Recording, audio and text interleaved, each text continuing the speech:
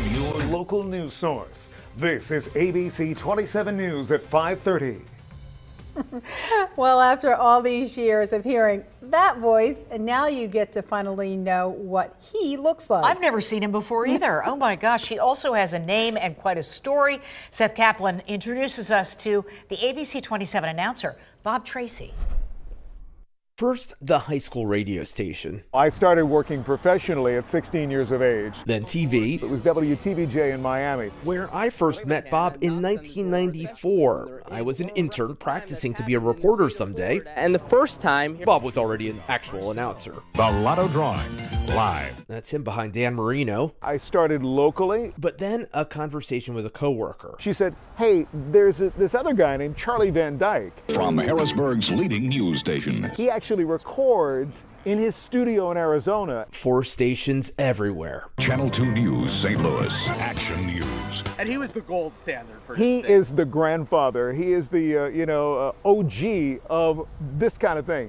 Television voice imaging. Then Bob branched out. WHTM 27. Good evening and thank you for joining us. Still living in Fort Lauderdale, where he records news promos coming up for us. How this will help save students money and jumpstart their careers. Tonight on ABC 27 News at 5.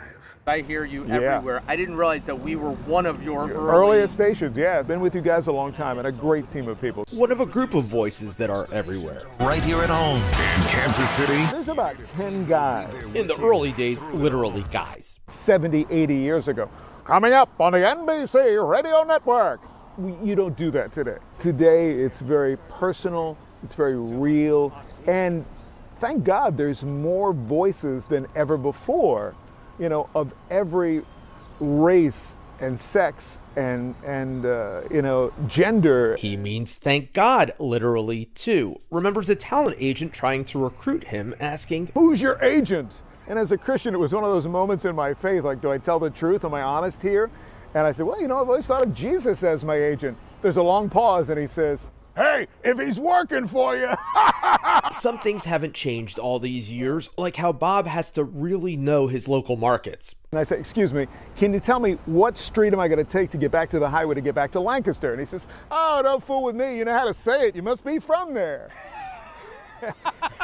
And I said, oh, because I didn't say Lancaster? Bob has been on camera, but 99% of my work is voice acting. Meaning moments like one in a Chicago hotel lobby. Suddenly, a lady behind me in line, she says, wait a second, why do I know your voice?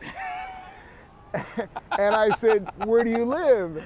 And she said, I live in Detroit. I said, this is WXYZ. This is WXYZ 7 Action News. She's like, oh my goodness, that's you. When I first wanted to get a job as a teenager, my mom said, if you could find something you enjoy doing, you'll never work a day in your life. Working for you. Both of us. Or Bob's mom might say, neither of us. In Fort Lauderdale, Seth Kaplan, ABC 27 News. Your most accurate local forecast starts now with Chief Meteorologist Eric Finkenbinder. Hey, there he is again. Hear him all the time. Hey, let's